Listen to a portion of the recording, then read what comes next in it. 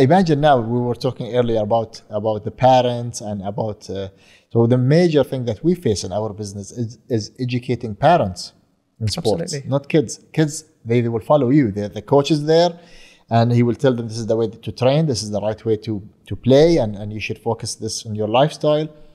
And if they love football, they will start doing it with no issues. And you know, it's like school. But the parents are the problem.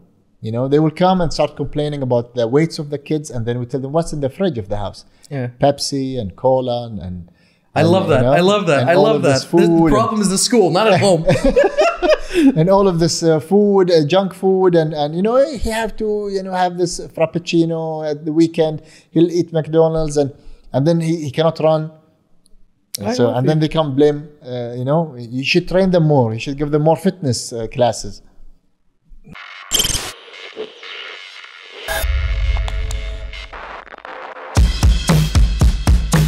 I think the best way of solving it is having 2 leagues. Two leagues. 2 leagues. One with drugs, one without. One with drugs, one without. And right? And if you take drugs and then without, then you're banned permanently. If you take drugs, you can take whatever the hell you want. Just go to the extreme. Maybe why not? Right? But I remember reading somewhere, I think it was The Economist, and I don't know why The Economist of all magazines were writing it, saying given an option to Olympic athletes, if they would be willing to trade their entire lifespan to win their Olympic medal, 90-something% of them said yes. So that's very interesting, right? I mean, if you're so obsessed by it and you want to be number one, then what the hell, go for it. I don't care. Exactly. No, it's sometimes people will go extremes to reach what they want in any way, in any industry. So sports is not an exception. You know, a lot of them will go extremes to reach, to win, to achieve. But it's you have to keep it genuine. You have to keep it real to really feel the success. You know, to really have it the proper way. And I think that's the best way. Even the feeling. Absolutely. You know? Absolutely. And now going from the drugs sector of how sadly sports are a lot of it affected. What do you think about match fixing? That's another issue, right? I mean, it sucks, right? Yeah, it is. That's another issue. But I think it's. I don't think it's much affected now. It's in the past, maybe yes, more, but now I think there is more control. Didn't the World Cup? Didn't they just get into trouble like a few years ago? The World Cup? Yeah, they got in trouble for like briberies and stuff like that. Getting the World Cup. That's a different thing. Yeah. I think it was. Yeah. I think they had trouble with Russia or something like that, right? That they were getting loads of money from them to make sure that the next match would be held in Russia or something along those lines. That's really a big story to talk about. You're getting worried. Yeah. Because it's coming now in Qatar in 2020. I mean, November. Yeah. So there's a lot of stories about that. So do you think it's very political? Very political. Even if you come to the lowest level of academies in Bahrain and Saudi and whatever, still there is politics in the. So imagine at the World Cup level. Of course, it's countries and economics and money and visas, and it's crazy. Of course, it's crazy. Is Qatar the first Gulf country that will have all Middle East? Right, I think so. Yeah, it is. I'm surprised they got it to Qatar, not Saudi Arabia or Dubai. But well, that's its own animal, right? It's a big question mark. No, I just bought tickets. I want to go there. You know? Oh right. Don't worry, we can edit this start out. Don't worry. Yeah, it's the first World Cup I'll go attend. So. Congratulations! Are you looking forward to it? Oh yeah, man. I wanted to go to Russia, but I didn't have chance. Oh. But hopefully this one, yes, definitely. Have you ever been to Russia, by the way? No, I really want to go. I'm waiting for things to settle, and then you should go. You should go now. Now it's going to be cheap. It is, but you're gonna ban the flights. Well, they're not gonna ban Bahrainis. They're not gonna ban Saudis. I don't know. Maybe they close the airport. Just something will happen. I don't know. I mean, I'm tempted to go just to try like their fake brands. The new McDonald's, and the new Starbucks. They called it duck coffee or something like that. Yeah, but a lot of people went there, especially in the World Cup. They really love it. They say it's an advanced country. It's beautiful. I don't know if you've been there. I've been. Yeah? I've been to Moscow and St. Petersburg. Wow. And it is honestly, without a shadow of a doubt, one of the most beautiful countries I've been. It was a wonderful time. The music there is all 80s. Oh. Which is weird. Like every cab you get into, stuck. it's like going back in time. Yeah. It's amazing. All the women are either beautiful or ugly. There's no like in between. No in between, yeah. All the guys are either like monsters or they're fat, and there's no in between. Right? Either they look like a thug or they're fat, and they're probably the boss of the thug. Right? So it was an amazing time, and I would definitely go back in a heartbeat. See, going back to sports, I think the World Cup, being in Russia, really opened the eyes of people. Because, we always see movies and Russia. Western influences. Yeah, well, Russia's the mob, the mafia, the bad guys. It's always that way. So we thought this country is not good to visit. But when the World Cup happened and people went there, they changed their view. And now we see a lot of people supporting Russia, even the war. They don't know what's happening, but no, Russia is a good country now. So that's one of the things that will happen after the World Cup here in the region. Absolutely, People visiting us, looking at our culture, seeing the beauty of Arabia, the beauty of our religion, and all of that, and then things might change. And this. Well, that's the problem, right? Since since 2001, we've been the villains. Exactly. In almost, especially the both of us. And the World Cup will help us. Absolutely, being bold and having a little beard. That's already, right? But it was weird. Even in the early 80s and 90s, it wasn't so much that that typical Arabs were the villains. It was always the extremists. Not so much the extremists. It was always they always portrayed Iranians as always like shady. Depending, man, on what they think, what they want. Exactly. Yeah, they will shape it the way they want. Exactly. So finish from the Iranians. Iranians are friends now.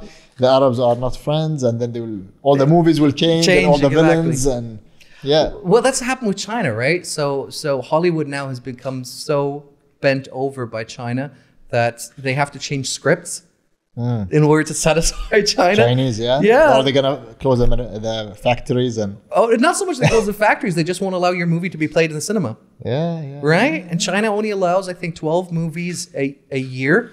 And in order to be played in China, you have to have a Chinese actor in the movie. Wow. And it has to have positive messages about China. Wow.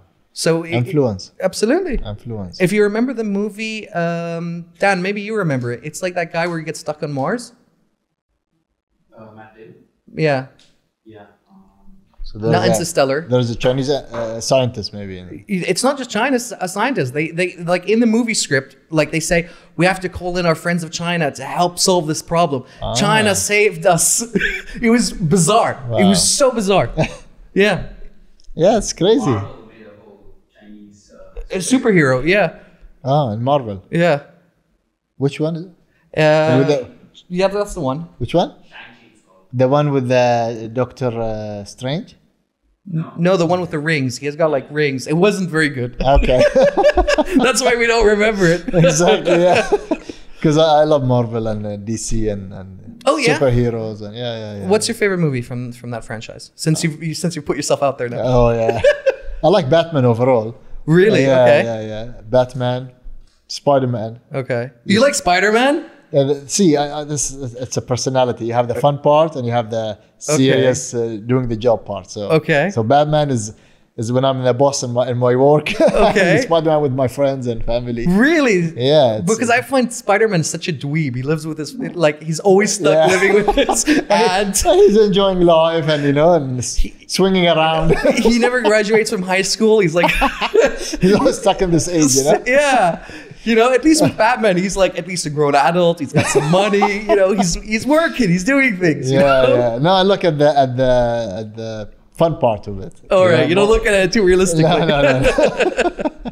Yeah, because I love to have fun in my work. I left the corporate life to focus on to open a business that is fun. If you come now to Winners, my business, and you'll see most of our employees are young.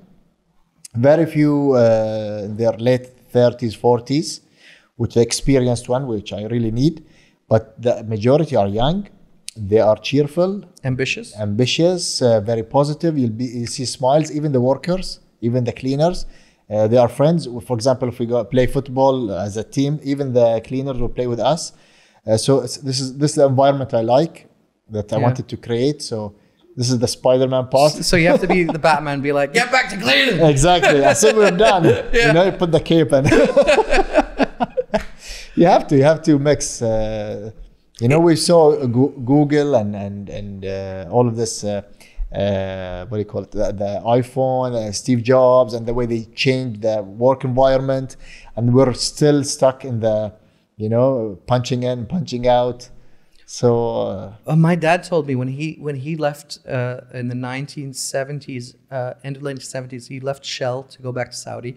He said he was so shocked in finding that he worked at that time at Hadid or Sadaf. That company obviously doesn't exist anymore, and I think Hadid still exists in some capacity, and everything was done on paper and pencil.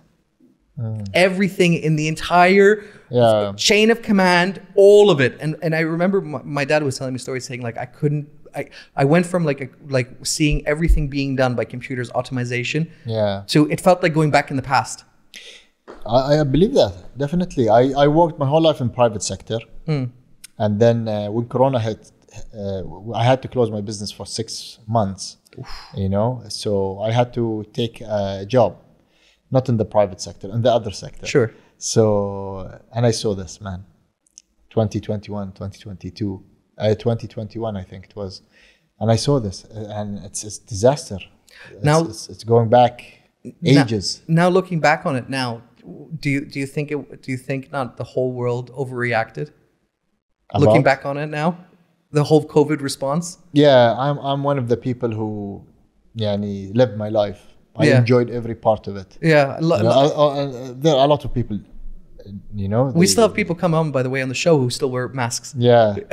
No, but I mean, there are people who died from it. And this is a fact for me. I saw people. Sure. I'm very sorry for that. Sure. But it didn't stop me personally. So when the cycling, you know, the bicycles trend, I was out there. When whatever was there, rollerblading, you were out rollerblading. Yeah, I was going out. I'm trying to live my life. I avoided going to my parents and then older people, just for them to feel safe, better, you know. But I was going around and I didn't care, to be honest. I mean, again, it's such a difficult thing because it's going to take years and years of figuring it out exactly what in the end happened. Whether or not, because most of the people that died were on the elderly, and if we face facts, you know, these people were anyway on their way to die, right? Yeah. There wasn't. I mean, there was the scaremongering and like it's affecting children, it's affecting adults. It really wasn't so much that. Yeah, but I think now things are more clear because you see, again, the political influence again. These a lot of stories and conspiracy theories and why and when and how and China and US, and you see a lot of them when you start reading about these things and seeing these things. It's become more clear, you know. It was a virus for me what I saw that affected people. Whatever other illness they had, came out. I could say this for a fact. Boris Johnson, Prime Minister of the UK, had to resign because of his handling of the situation of COVID. He gave the contract because of Wasta to his wife's friend for face masks. Right? No competing, no bids, right? And it turned out that the health minister in the UK, at injury to insult, made political decisions about face masks and stuff like that because he was getting so obvious. A lot of people took advantage. A lot of people. It showed you who even like as simple as stopping the rent. If you have an apartment, whatever, or a business, just wait for a couple of months and they will take advantage if you can pay. It's as simple as this. Every single person. It showed the real people, you know. Even the friends. I have one of my friends. He told me I go out with people. With friends, you know, and everything. And when Corona hit, the people who picked up the phone calling, asking about me. How are you? We didn't see you for a long time. Hope you're fine. Is the real friends. You know, so it really, Everyone else just wanted to get a free dinner. Exactly. Everyone else just went in his way, not caring about others and just focusing on his private life, whatever. Yani. So it really, I think it's like cleaned the world, you know. Absolutely, you know? Absolutely. Yeah. I think there's positives and negatives with everything like that. I think there's a lot of people who kind of got obsessed with working from home, right? Yeah.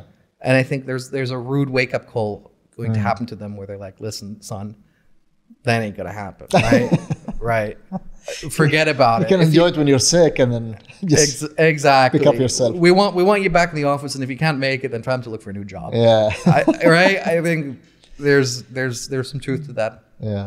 And I think another factor to it, which is the other side of the coin, a lot of people realize that most of their friendships were actually their colleagues. Right? Especially in Western countries and stuff like that, where they don't have a lot of interactions. Yeah, they don't know their it's cousins. very lonely out there. Yeah, very lonely. I read something about Sweden that some people die in their apartment and they find out after 2 to 3 years. That's impressive. Yeah. Yeah. Imagine. If they lived with a dog, that dog ate that.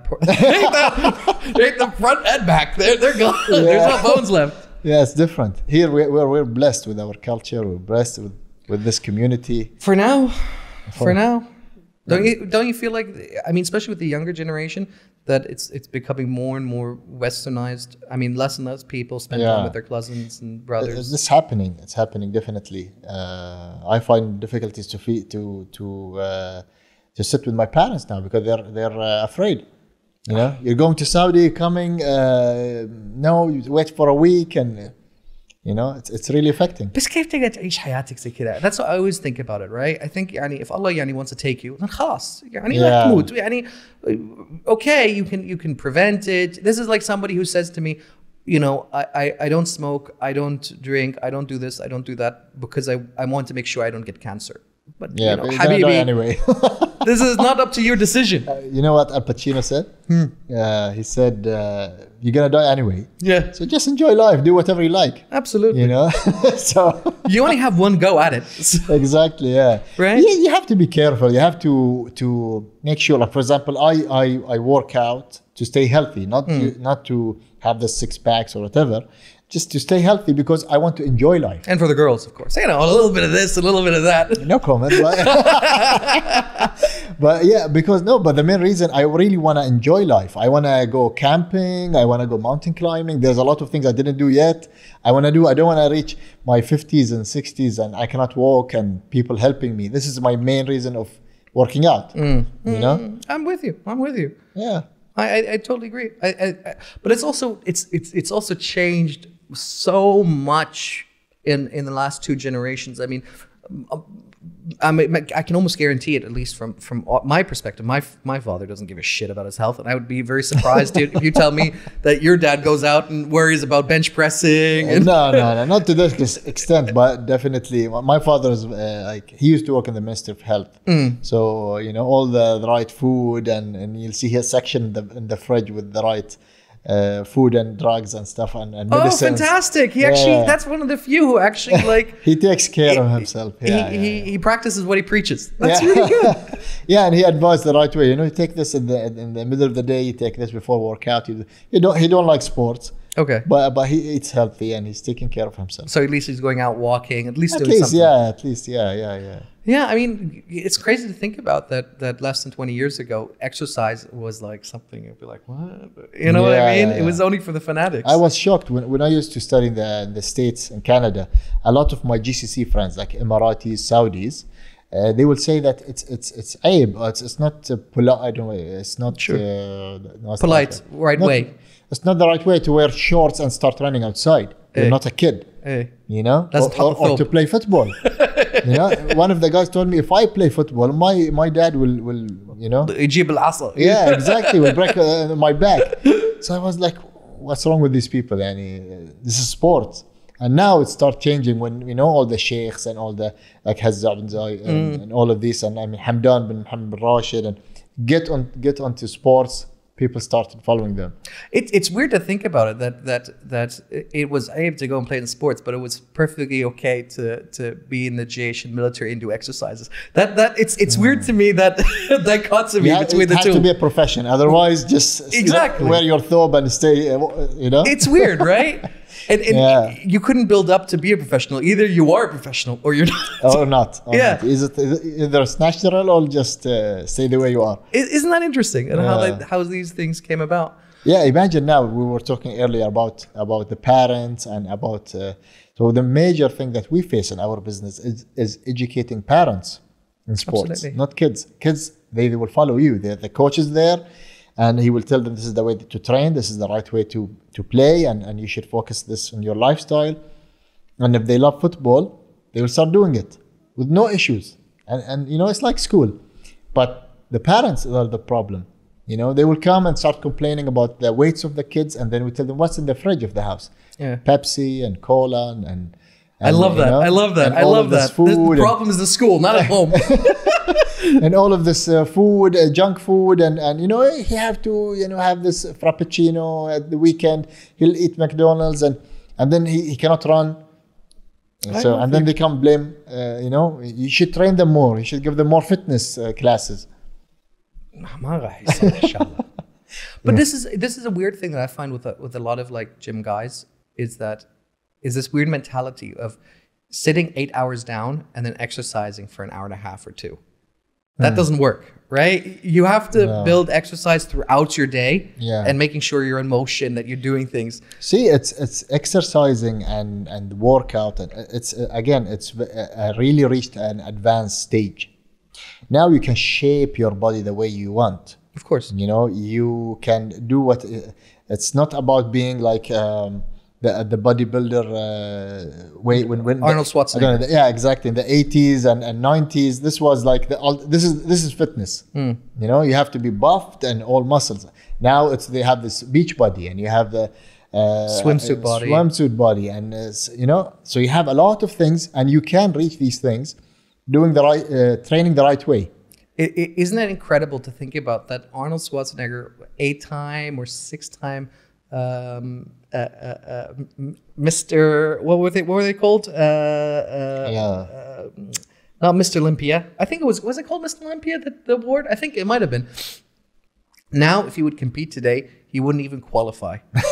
Isn't that crazy? He would barely qualify for the swimsuit edition. Exactly. It's different stage. Yeah. One of my coaches, fitness coach, in Winners we have a fitness center at the top. It's based on classes. Okay. So ladies, men, and you have a membership and you come per class. Okay. So one of the coaches there, he trains me personally. Okay. So he doesn't train me there. I love, by the way, how you sneak that in. I love that.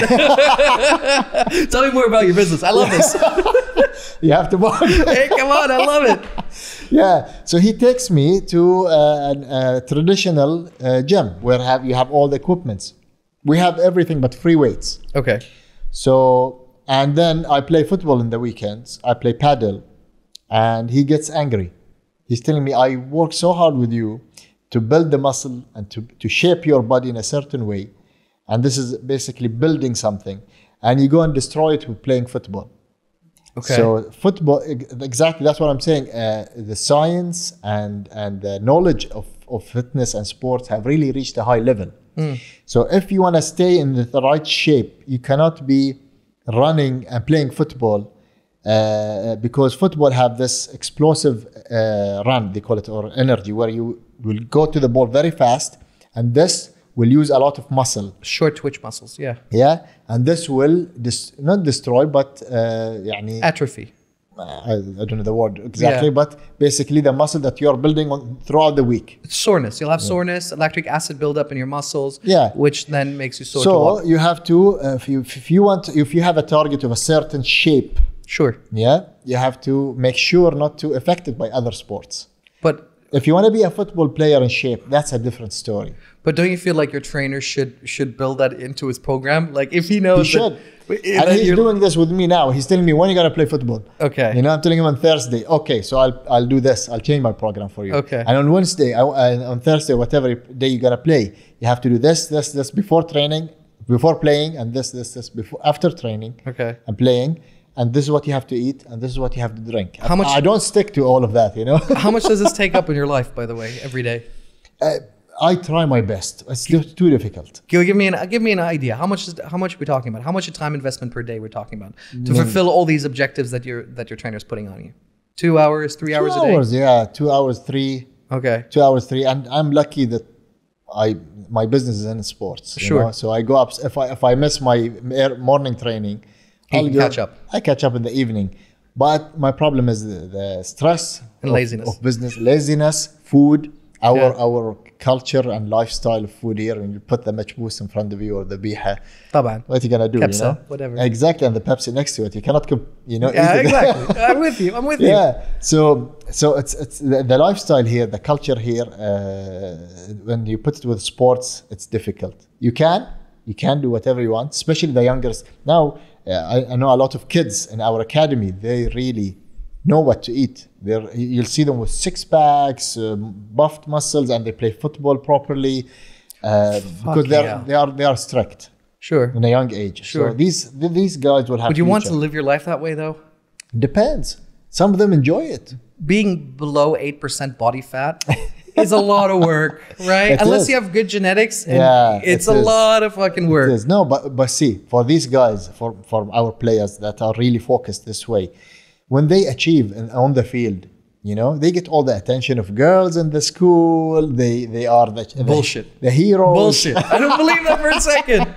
No, they do. You know what? This is why I'm calling bullshit, because I have a friend of mine in the UK and he won the bodybuilding card. You know, you win a bodybuilding card, which allows you then to compete for your country at Mr. Olympia. So he won it. And I was like saying, so you must be getting like tons of attention from girls and stuff like that. And he looked at me. I was like, I don't have time. You wish. He looked at me and was like, girls. The only people who care about the way I look is dudes. He have to go. He have to change his life now. Exactly. He said that's the only people who care. When I have a 6-pack or not, the girls don't give a shit because they get intimidated. And it's just dudes. No. For these guys, I've seen it. They come, they cheer them up. We train at the American University of Bahrain, the new one. Sure. We created the football team there, and we're training them. And we see them, how they're supporting each other and all of that. And we saw the confidence of the kids there. We took the team, and some of them never played football before, just for fun, never proper football. So when they got developed, we saw the confidence in them. You know, they were really happy. Even the grades become better because they had a goal. You know, I am training this much every week. I have a goal. I want to reach this stage. So it has a lot of positive impact. Can I throw a wild idea at you and see if it would work? What do you think of introducing cheerleaders to the football matches? Do you think that would be something possible in our culture?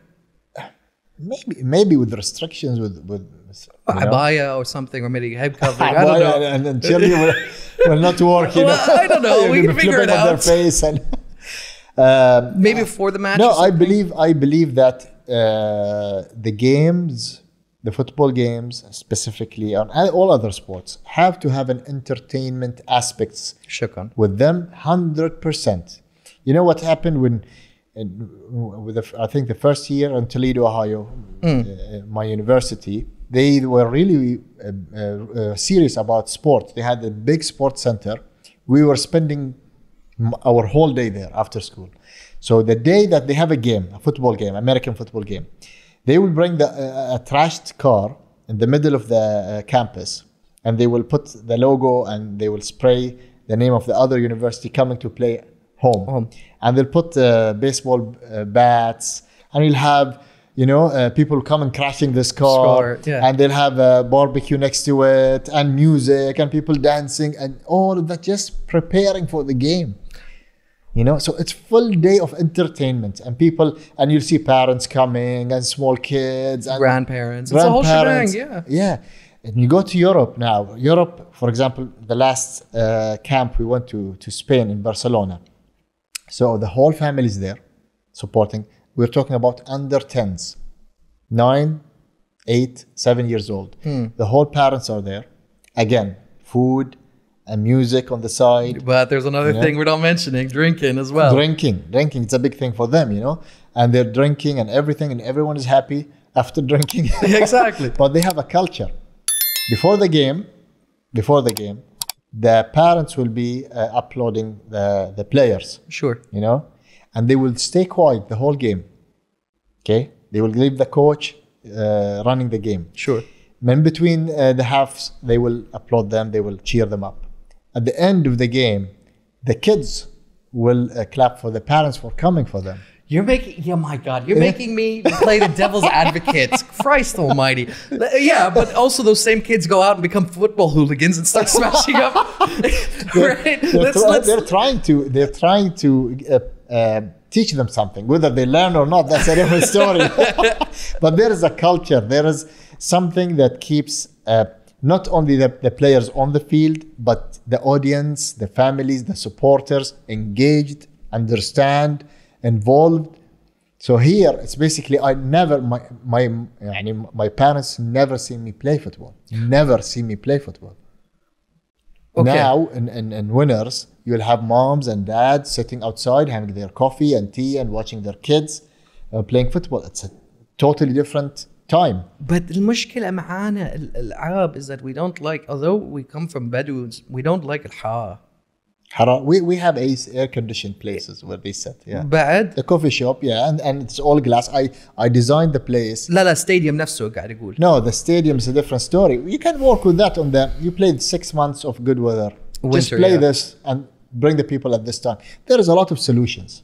I think, I think the reason why American football is so popular in America, I mean, Americans spend more on American football than they spend on science as a collective, which is unbelievable considering that's the country who did GPS, who did iPhones and everything else, right? And I think some of the key metrics that are missing in football, I think one is the cheerleader aspect, one is the musicians, right? They always have that band practice, right? And I think the third thing is that they don't get like that. I mean, America does the national anthem. You know? But it's all entertainment all over. Exactly. It's together. Exactly. I've seen J-Lo documentary, and she was singing along with Shakira on the Super Bowl. Yeah, Super Bowl. So she was saying 1.8 billion or million people watching her concert. For J-Lo, this was very big. It's achievement. Of course. In a sports game. So it's entertainment. Of course. If they realize this here, so it's two big industries, sports and entertainment, putting them together, you generate unholy huge union. Money. Absolutely. UAE is using this very smartly. They have Mubadala, which is the sovereign wealth fund. Yeah. And they have an arm called Flash, if I'm not mistaken. And they invested in UFC. And that's why you see all the UFC games in Abu Dhabi. And one of my friends, he's a big fan. So he goes there and he say, we start the event of UFC games at maybe 6 or 5 p.m. We finish at 2 a.m. My God. One day. So imagine how much food they bought, how much people bought the tickets, what's happening, all the entertainment in between, how many people working in this industry. I remember watching it during COVID because I remember seeing the audience and it was almost everyone wearing masks. They pushed through regardless. Yeah. I mean, it is impressive what UAE is doing. But do you feel like doing all this effort that you're putting in, that it makes sense doing it in Bahrain of all places? You can. See at the Brave, big example. Sure. The stadium is full. Sure. Stadium is full. Sure. So you can just in my opinion, again, combine the two, entertainment and sports. Yeah. Bring the right people to manage these things, and you can generate a lot of money. I don't disagree with that. I just think of the effort that you're putting in and the return on your investment. I feel like you go further, faster, doing it either in Riyadh or doing it either in Dubai. 100%. Right? 100%. So we can agree on that. 100%. See, I started my business in Bahrain. Yeah. Because it's my country and I know people and everything. Yeah. And it's very good to start here. You will learn a lot. You have a very strong and good business structure. There is laws and regulations. There is WASTA, of course, everywhere. But if you do it here, then you can succeed other places because the market is very small here, very small. So you have to. My plan was from the beginning to open outside of Bahrain. Sure. So as soon as I was stable here, I jumped into Saudi. Sure. And Saudi is a different story. But there's so much more free capital available in Saudi. There's so much more investment opportunity from Saudi. Exactly. 100%. Right? I know so many companies here in Bahrain, because by the way, I've sat with so many entrepreneurs, business owners sitting in your seat right there, and I hear kind of the same kind of dialogue as the story. One, majority of owners here in Bahrain, they might have a headquarters here in Bahrain, but their listing is in the US or Belgium. You looked away right there. Yeah. See, my expansion will be in Saudi 100%. Where's your listing? Where do you put yourself on your website? Currently, I have the website. What do you mean by? Well, because for let me put. I don't know how to put it the right way. So most of the companies I know, or CEOs, owners, entrepreneurs who sit here, they all have either a shell corporation in Belgium or shell corporation in Nevada or the US. You say, oh no, Maya Chocolates. I can't believe it. I'm bringing this up now a third time today. Her valuation was $50 million. Yeah. She made a big marketing push, made in Bahrain, Bahrain owned, Bahrain this, Bahrain that, and the valuation dropped to 10 million. You looked at the camera. No, I know. By the way, we can cut all this stuff in if you're worried or something like that. I work with Sonia Janah. I work with her. Exactly. I know the guys. I totally agree. Maybe I'm not surprised with what you said. Even now, when I advise young entrepreneurs, I tell them when they tell me, when they start. See, I'm a mentor in Biban. You heard about it? Yeah. So now I'm helping them for their pitch. So the first thing they say, it's a Bahraini brand and it's everything Bahraini about it and all of that. I'm telling him, where is the value in this? Where is the value? It's so sad. It breaks my heart. Why would I give you my money, okay, as an investor? Sure. You'll be sitting in front of talking to investors. Why would I give you money? Sure. Invest with you if you're a Bahraini brand. I agree. What you'll give me back, you know? So now, see, if you check my Instagram in Saudi, Winners Academy KSA, nothing to do with Bahrain. Nothing. It's sad. I keep everything Saudi and keep everything Bahrain is Bahrain and Saudi, everything Saudi. We live there. The employees are Saudis. We know their culture. We announce things that are related to them. Khalas, it's a Saudi brand there. It's a Bahraini brand here. The Saudi brand will grow bigger, much bigger. The Bahraini brand will stay small and nice and cute, you know, and survive. But the Saudi brand, where it should go further and further. Well, the reason I'm bringing this topic up is because it's far more wide-reaching than just the market opinion. I mean, you have problems with the estimation of customers when they see Bahrain, it's made in Bahrain, they get, this is low quality. That's usually this is wasn't my point. What I was trying to add on to it, was when you list it in a US or UK, VCs are so much more happier to invest into it because Bahrain is small.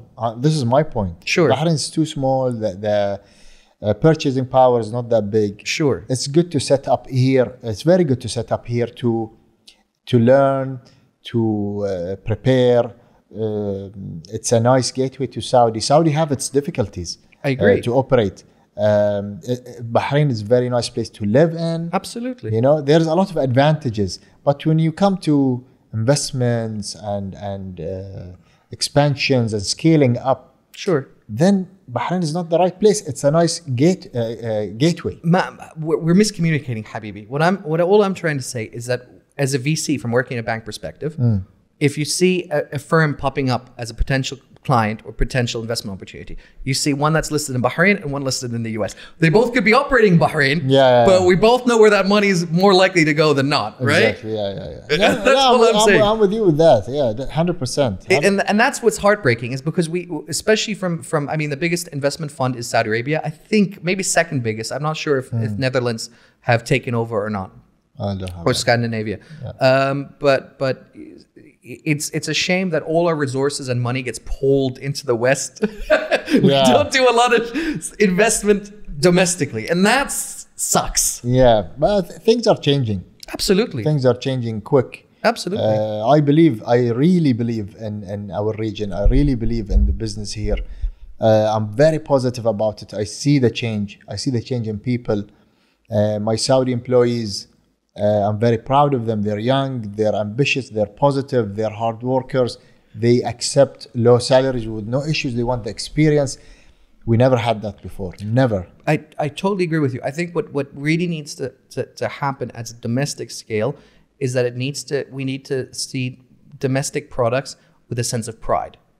Right? We have to, yeah. Right? Yeah. We have to, we shouldn't be looking at like a Bahraini football team. Ooh, what kind of football players do they have? Yeah, do you know what I mean? Exactly. And that mentality has to not just change internationally, it has to change domestically. Domestically, you have to work with the young ones. You have to work with the whole environment, the whole people, everyone around it. Exactly, because the problem is that a lot of these parents, from the players' perspective, who are parents, are like, well, yeah, but my son isn't Messi. Yeah, but this isn't Brazil. Yeah, this isn't exactly right. 100%. So we're speaking the same language. Yeah. And the only way fixing that is education. Yeah, education, and it's hard. It's not easy.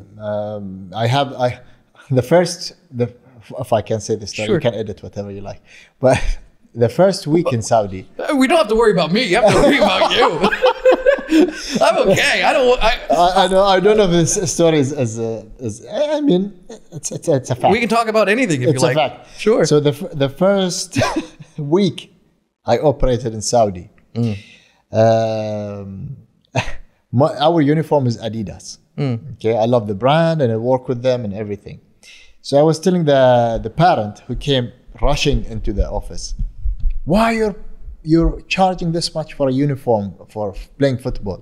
And I was telling him, it's an Adidas brand and it's good and quality is good for your kids to play proper football. They need to wear proper brand. Yeah. And he was telling me بالعربي يعني هالخرفان وين بيروحون؟ شو بيسوون؟ What they gonna do in their life يعني, And I was shocked, And I was a little bit aggressive with him. I told him, you're coming here and paying money for your kids, not for us to babysit them. If you don't want them to play football, take them somewhere else.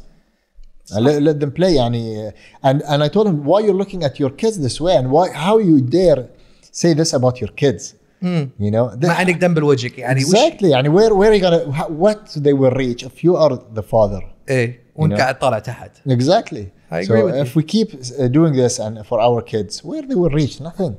I agree with you. This is the things that suck at a domestic level. And remember, off the camera, we talked a little bit about it. That we had, especially in Bahrain, the mentality of the British being superior, and India suffers from that same problem. Exactly. Yeah. Canadians, well, it's technically still part of the British colony. Yeah. It's the other way. Canadians, they want them to stay. Exactly. Right. Yeah. So. It's going to take maybe not even this generation, but I think the way to combat it is we have to have domestic media, domestic entertainment, right? I think that what really needs to happen is having like Sundance, like the film festival, what they have in America, the Sundance Film Festival, or in Cannes. We need to have one here in the Gulf region, wherever you want to put it, doesn't matter. Yeah. The sports needs to have its own designated, not just channel, but streaming services. 100%. Really, like 100%. Like it's a big move. It's a big move. I think what you're doing is great. You let people talk about their industries and the things that they are facing, and broadcasting these things, and people listening to these things and start thinking about them at least, or recognizing, my cousin is this way, my friend is this way. I should advise this guy. It's amazing how many people come up to me and they say, you know what, I never thought I could even be someone like Sonia, like someone like yourself, like someone who's they think, well, I was born in this country, I was born in this place, I was born in this family, and I'm never going to go anywhere above the station. And they have that mentality sometimes at 20. And that really it's frustrating. It's hard if you didn't see it from my experience, the people who never saw money, Sure. they're hard to believe that they can generate money. People who, I was telling this to my kid. I was telling him when I was young, my father's uncle used to be, he was Gangster. a godfather. Everyone's uncle was doing something. He was an architect. He had a house in Spain. He had a house in Lebanon. He had a big compound here in Sanad on the sea. And every Tuesday, I think he have a majlis and people come. And we were young and we were watching this in front of how they respect him. And you see all of this. And then it's I don't know, it gets drained in your brain. Absolutely. And then when I grow up, I work on banking investment placement. And I start going around GCC. And I saw people signing the millions in front of me without caring. $1 million here, $1 million there, $2 million here. Without, Saw their money. I saw money going around. I saw it in front of me, and I said, I can do that. I can reach these places. I can do these things. But when I said my friends, the employees, who their whole life just walking next to the wall, being safe, not taking risk, it's difficult to convince them. Sometimes I bring opportunities for them. This chocolate factory, it's a good opportunity. Let's put some money together and khalas, if you're an entrepreneur, you live this life, you go take risk. Sure. But for them, it's too difficult. And then I started realizing that it's a culture thing, it's a family thing. Some of them cannot get out of the box no matter what you do unless they go through a dramatic thing in their life and they have to. Absolutely. Well, you're the perfect example of getting out of the matrix, right? You could have stuck very easily in being in corporate world. Yes. And retire at 60, being unhappy. Yes. Right. With all illness and diseases and absolutely. And then you're just stuck there going through life and being like, well, what did I do? Exactly. Yeah. When I resigned from Mumtalakat, I was working at Sovereign Wealth Fund in Bahrain, secure job, nice salary, good life, traveling all over the world, and I resigned to open a sports football training company. It was not taken very well from a lot of people around me, family and stuff. For them, I was doing a lifetime mistake. Which is difficult to accept, isn't it? It's so hard because you end up trying to justify it to people who just won't understand it. Yeah, and then now, for example, whenever I achieve anything, I go and show them, look, especially like for my father, for example. Well, I try to impress. But it's never good enough, I imagine. Exactly. Right? It sucks. I know exactly the feeling. But when you start working with governments and huge big people, like we signed with the Ministry of Sports. Mashallah. Sheikh Nasser supported us. He announced the scholarship program. Mashallah. He announced our name and it was on stage. These even if other family members will not see these things as the right thing to do, at least it's self-satisfaction. Absolutely. You did something by your own and reach these levels. But there's also some truth to it that some people will never get it. Yeah. It doesn't matter how hard you try. It's their life. It's the way they think. You cannot force them to accept what you're doing. I think it's further than that. I think for a lot of people, their whole world is structured in a certain way. Yeah. In order to accept that would mean they have to accept or change so much of their worldview. Yeah. You know what I mean? Their principles and exactly. they have to change a lot of things. Yeah. And they're like, they just can't accept that the world that they've been living in is maybe not the world that is around us. Yeah. Yeah. Now, for example, I'm targeting in Saudi especially. I'm targeting to go all the way to Mohammed bin Salman. Sure. Let's get back to your business. Let's hear it. I'm going to pick up on you every time you do it. No, but I mean, if you dream things. Sure. If you dream things, you want to achieve them. Yeah, slide it back in. I hear it. Let's hear it. Sorry, so. Why aren't you focused on content creation? Why aren't you doing it? I mean, I just don't understand why you're not having most of your matches that you're at least part of streamed on YouTube. streamed on Twitch. There's no audience for that. How do you build an audience? By producing content, Yeah. right? I mean, you can't just wait for it to happen. No, I think there is an opportunity, definitely. Yeah. Listen, It's just need focus, need some experience, need the right people to work with. you just need to get like a few get a few cameras. They're not going to cost you an arm and a leg. I mean, you're going to be in the hole by maybe 1,000 BD. It's a lot. It hurts, but you're going to keep that equipment. See, I have a plan. If I can Sure, talk about let's my hear it. business. Let's hear it. See, That was natural. yeah, That was natural. That wasn't like some sliding way. That's natural. I like that. I have a plan to have my media marketing department to be a side business, a sports media company, where we stream games and because we spoke before we sat here about how you struggle getting the right cameraman. Even my media guy now in Winners, I sit from 100 picture I pick one because he's not he doesn't play football properly. I mean, he plays good football, but I mean he wasn't trained properly football.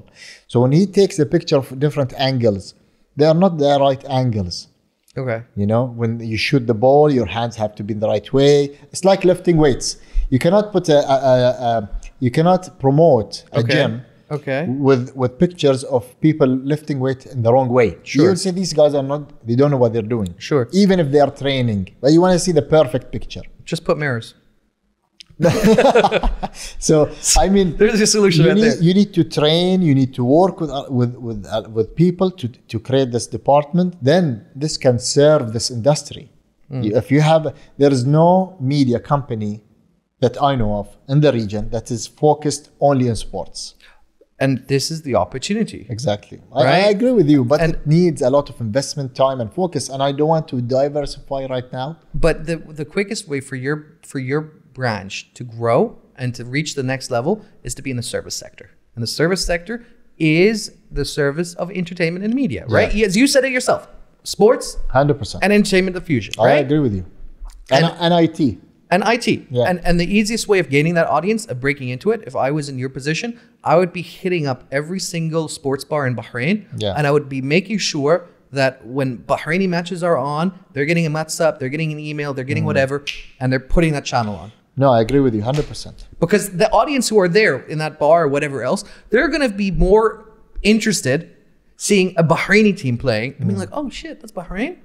Than some other whatever. See, I was busy establishing the company. Sure. I was really busy establishing the company. So the past 9-10 years now, establishing for me still I look at the business still as a startup. Sure. You know, so now I have stability because now I have the right people in the right place. Sure. So now I can jump maybe or look into different opportunities. One of them is streaming and media and all of that. Sure, that's $1 billion industry right there. It is. I believe in that. But I don't want to, sometimes you diversify. I opened a restaurant. Sure. You know? Oh God. Yeah.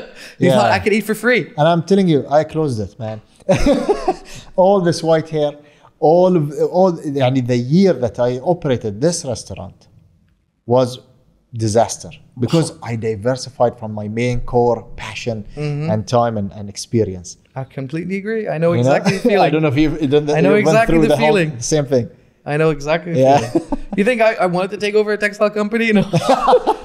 I didn't want that. Yeah. I know exactly where you're coming from. So I believe in focusing. As soon as you have it running and khalas, your hands are really off, you're just supervising from far away, now jump into something different. I agree. Because the way I see your business model right now, and correct me if I'm wrong, it's centered around finding athletes, putting them through training, building the league, right? And then promoting that league eventually as stage 4. Is that correct so far? As more or less, it's a lot of things. You can promote talents, so individuals, and you can promote the whole teams or academies. You can promote the events, which is leagues and tournaments and competitions. So where would be the profit into it? All of them. If you promote the individual, win we reach to a stage. Bahrain is not that there yet. Maybe Saudi is soon enough.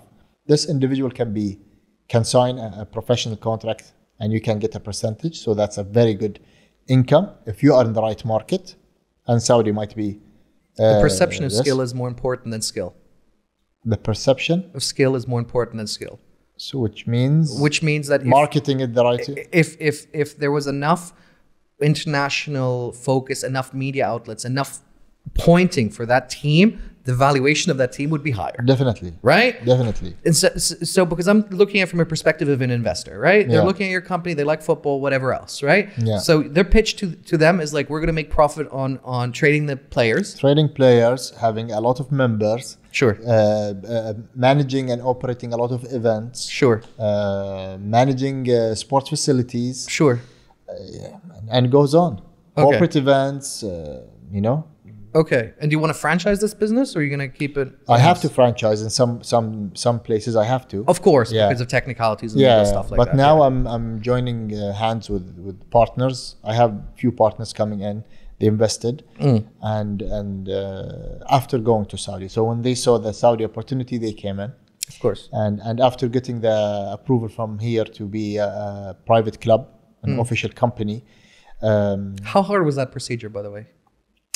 To be honest, it wasn't very hard. Sure. It was not on our agenda. Okay. Because you cannot generate money here from being a sports club. So I was not planning to You don't say. I didn't want to lose money. I have a good business, it's a sport, but it's private, and I kept it private as much as I can. Mm-hmm. And then I got a direction that we're trying to privatize the sports sector in Bahrain. Mm-hmm. You have a very good model. Mm-hmm. We think instead of changing the clubs, the government supported clubs in Bahrain, to become private, we think we should do it the other way. Start fresh. You are private, and we're gonna put you in the system, and then open the door for others. Sure. So will you support? Will you be with us in this vision? So I said 100%. Let's do it.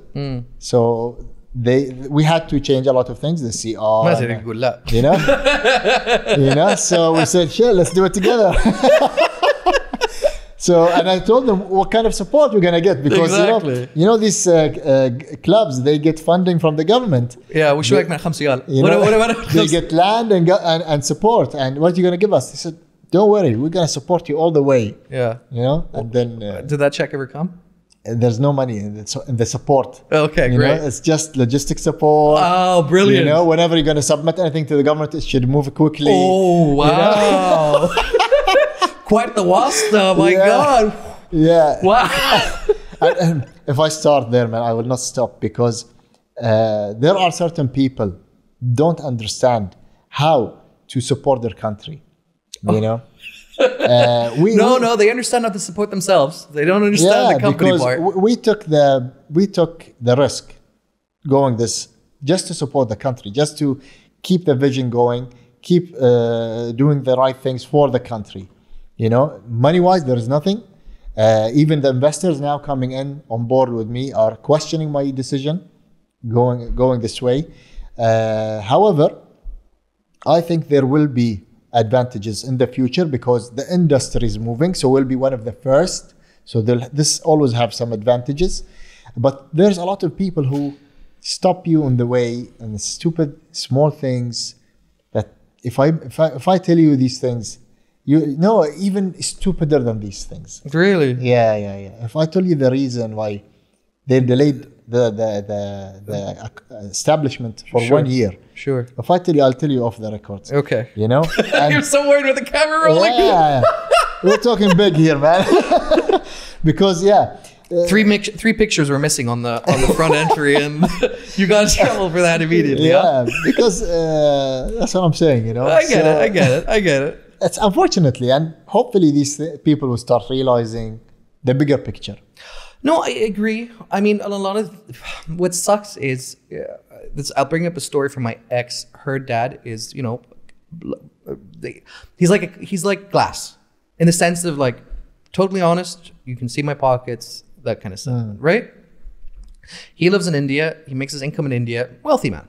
He pays his full amount of taxes, which is, for India, unusual. Yeah, he's an angel there. Exactly. Now, the problem with paying a full amount of taxes, the government picked up on it. Knows what you're doing. And says, hey, you know what? Why are you paying your full amount of taxes? What are you doing? So he became suspicious because he's honest. Yeah. Can you think about that mentality for a second? Yeah. To suddenly have... He's not like the typical way, so there's something wrong. Inappropriate. Yeah, wrong. And so he's been investigated, I think, now for 6 months, a year, or something like that. And the problem is, once you're on the radar, then in their mind, it becomes... well, there must be something wrong. Yeah. We did invest 6 months investigating this guy for nothing to be clean. Yeah. Right? And so now they're pulling their heels, going through bank records, going through this. He's an employee. He's not a business owner. You know, he's not like a massive millionaire. He's got a bit of money. Amazing. Yeah. But you know, there's unfortunately, sometimes if you do things the right way, people will always have question marks. Habibi, there's no such thing as a good deed that goes unpunished. Yeah. No, I believe that, and people always, whatever you're gonna do, people will always question what you're doing. So do it your way. If you believe the right way is the right way, just keep doing that. Don't care about people. When we operated in Saudi, unfortunately, people coming to us and telling us, "You want your papers to finish? Just give me 400 riyals." This was before MBS or during MBS? During MBS now, mashallah, they're very brave. Yeah. So I was telling them the same thing, and I'm telling them, "You are so brave to ask me this question," and they're telling me, "It's not me, you know, it's someone there." My boss. No, it's someone in this department. It's not. I'm not asking. He's asking. Yeah. Okay. And they delay you. They delay you for months until you're so tired you cannot do anything. I'm really surprised. I thought the whole Ritz hotel thing. No, I'm talking about very small employees. No, I know. I thought the with the whole come in hotel it will there. come to them. Trust me, he's coming to them. Exactly. He has, and I'm so happy about it because I didn't pay a single riyal, exactly, or a dinar in Bahrain or Saudi to support these guys, because I tell them in their face, I'll wait 300 years. I'll wait 2 years. I will not give you 1 riyal. To lead on to what you're saying, I had a guy, a friend of my father. We had just like lunch and we were just talking. His son started a crypto fund, blah blah blah blah blah, and he's doing a pump and dump scheme, right? In the sense of like they're together in a group, they agree when to buy and when to sell to artificially manipulate the market.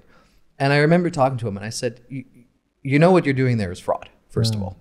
Number two, you don't believe that the US isn't taking track of this stuff, or your local government, right? And sooner or later, they're going to take the biggest people or the biggest fraudulent guys, and they will slap them so hard that their head will spin, because that's exactly what happened with junk bonds. If you remember back in the 80s, right? It was unregulated. It was the wild, wild west. Yeah. A lot of fraud was committed.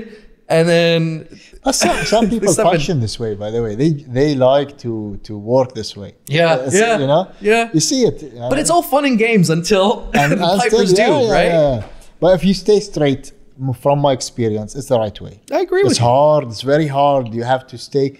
And a lot of things. It's in life and everything, you know. It's hard. People will fight you, and they want to push you around. And well, if you stay the right way, eventually it will get you the right place. I totally agree with you. I think it's okay to bullshit a little bit. You know, that's selling. Yeah. Right. You got to make the sale. Yeah. You have to put the spices and exactly. Right. That's its own thing, and that's fine. Yeah. But I think if you're actively trying to manipulate something, I think that the pipers do. Right. Yeah. Definitely. Sooner or later, numbers aren't going to match up. Definitely. Yeah. Habibi, I've said this to you once, and I'll say it to you a 100th time. I still think that you should be focusing on producing content. Yeah. Because if you're not going to do it, someone else is going to do it, and you're going to be crying, because that's $1 billion industry right there. Yeah, but what do you mean by content? Other than games? Forget. I mean, we had a guy on just yesterday. What was his name? Adi? Dan? The gamer guy? Spooky man. Spooky Man something. He plays video games. What was it? Like he has like 800,000 followers. And all he does is playing games, right? And he has like 700,000 views, 70,000 views. Yeah, that's the new trend now. They play the game, people watch them. But Habibi, don't you think that a potentiality of it is if you can get two guys speak Arabic مؤدبين يعني مشاطرين شكلهم يعني good مؤدبين nice good haircut they're good guys مؤدبين that's the most important thing. Yeah, مؤدبين. Put camera here and then put in the background like the match and they can do and talking about the match.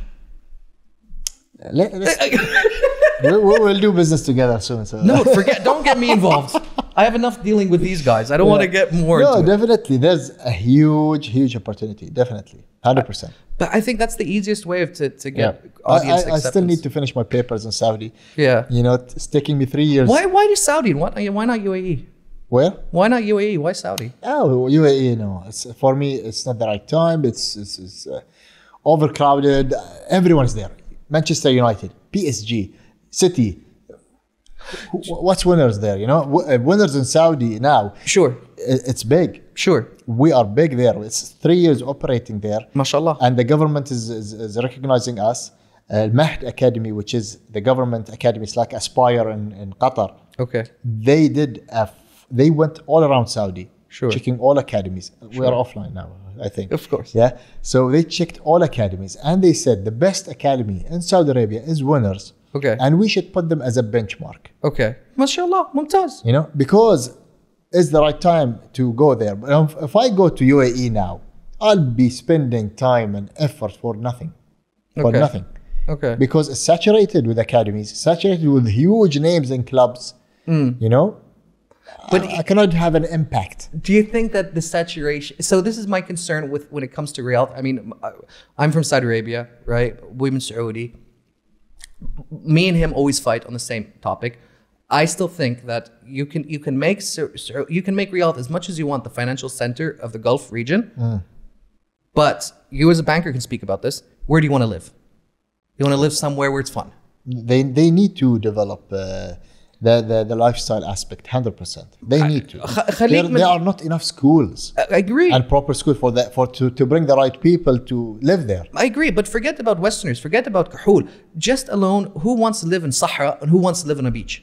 That's what I'm saying. Right? No, but with money you can make Sahara becomes heaven, you know. But you need the simple thing is I have a friend.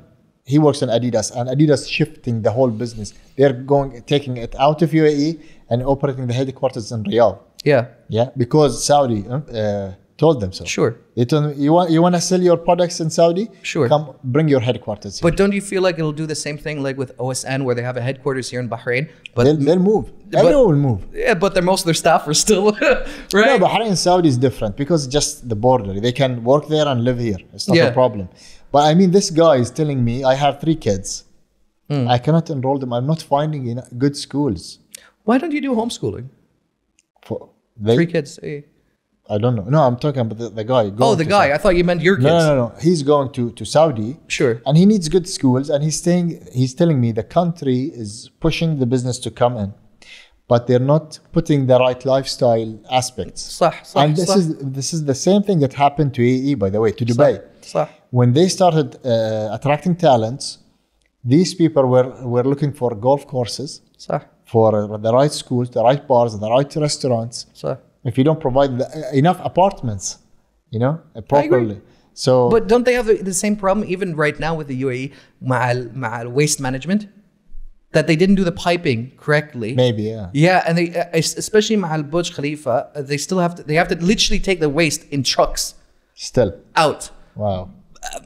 Bad planning, right? Yeah. And this is the problem when you try to do too much too soon. Too fast. You have to plan it properly. Well, that's Mark Zuckerberg used to famously say this, right? Move fast and break things. You end up with that kind of a situation. Yeah, they're breaking everything now. My God. But we need to. We're very far away from the world, so we need to work fast. Where do you think we're going to be more Like a Western country? Do you think we're going to be more like Asia? You know, like India with Modi, where they've done like renationalization, and they're saying like, we don't want to wear Western clothes. We want to wear the saris and all that. Yeah. I think that we will be. You think Thob is going to come? There's going to be a comeback. Oh yeah, 100%. Really? 100%. And we will. I believe that we'll lead the world. Again, not just energy. No, because that's what we're leading the world right now. Yeah, I know, but from what I see, we're going the right direction. We have big youth population who are believing in their country, their culture, their religion, and I think they have the power to move things. I really feel that we're going in this direction. Because I spoke about this topic with a few ministers, both in Bahrain and from the Saudi perspective, and I asked them, how do you fix the country's brain drain? Right? Because if you're doing well in school, you go to a US university, chances are you find a good job in the US, and it's very unlikely you're going to come back to Saudi. Yeah. Right? And the same thing. Unless things, as we said, start changing. It's hard. I mean, my dad is a perfect example. He worked at Shell, and if his mom didn't get sick, he would have never came to... But when was that? Like this was 70s. Yeah. And the same example with me. I was in the US, and if my mom didn't get sick, I would have not been in Bahrain. Yeah, I understand this was before, but now it's different. يعني وش وجهك يعني البحرين? Me? Because you were in Canada at the time. time. I was there. I stayed there. I loved it there. I loved the people there, the country, everything. But again, family influence and all of that. But now, I'm seeing the issues that they're facing in the West. It's difficult to raise kids there. They are suffering. You know what my coaches, I have Portuguese, Spanish, Romanian, Canadian. They're telling me, I was telling them, are your family happy that you're living here? Because I saw one of them just calling his mom, telling her I'm fine, everything. So I'm telling them, what's the perception? He's saying, listen to what they're saying. It's the dream, our dream to work in the GCC. These are Europeans.